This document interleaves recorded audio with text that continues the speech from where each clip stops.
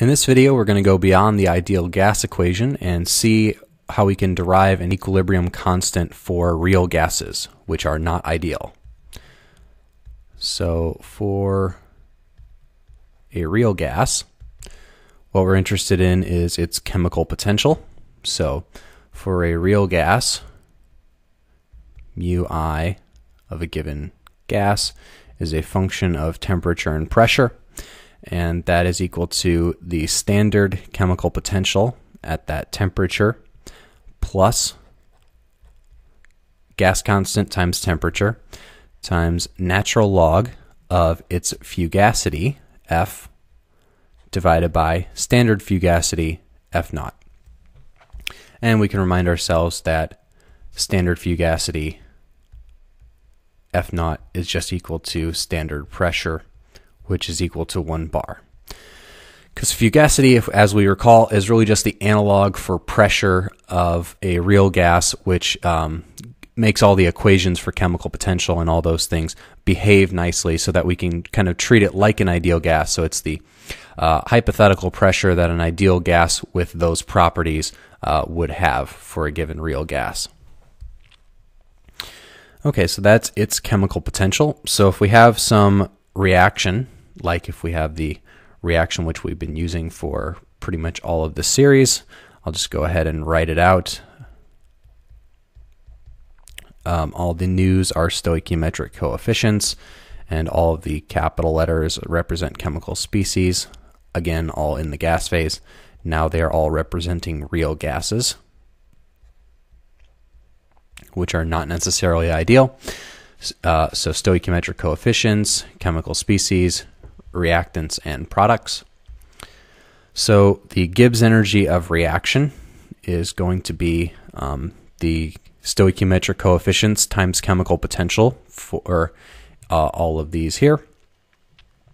So that's going to be nu C times mu C for reactant 1, or for product 1, nu D times mu D for product 2, and then subtracting out the reactants, nu A, mu A minus nu B, mu B. Okay, so this equation looks very similar to that which we use to derive equilibrium constants for ideal gases.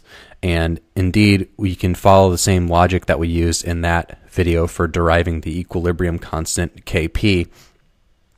And what we'll end up with is a very similar expression, that the Gibbs energy change of reaction is equal to the standard Gibbs energy change of reaction, which comes from the standard part of the chemical potential, plus the part which depends on fugacity, or pressure, analogously for ideal gases. And that's RT log, and then we're going to have a reaction quotient here, or equilibrium constant. So we're going to have Fc to the nu C, fugacity of product C to its stoichiometric coefficient, same thing for product D, divided by the fugacity to the power of stoichiometric coefficient for the reactants, A and B. Okay, so using this equation here, the reaction is at equilibrium whenever the Gibbs energy of reaction equals 0. So the standard Gibbs energy of reaction is going to equal minus RT log Kf. We're going to define this new equilibrium constant Kf, which is the equilibrium constant in terms of fugacities. And that value is going to be given by, so Kf, which like Kp depends on T, is a function of temperature only, is for this reaction Fc to the nu C over Fd nu D divided by fugacities of the reactants to their stoichiometric powers.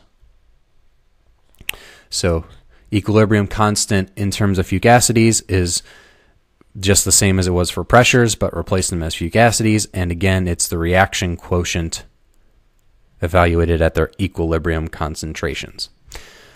So because this is not in terms of ideal quantities, but is in fact real, so is completely general for all gases, this is referred to as a thermodynamic equilibrium constant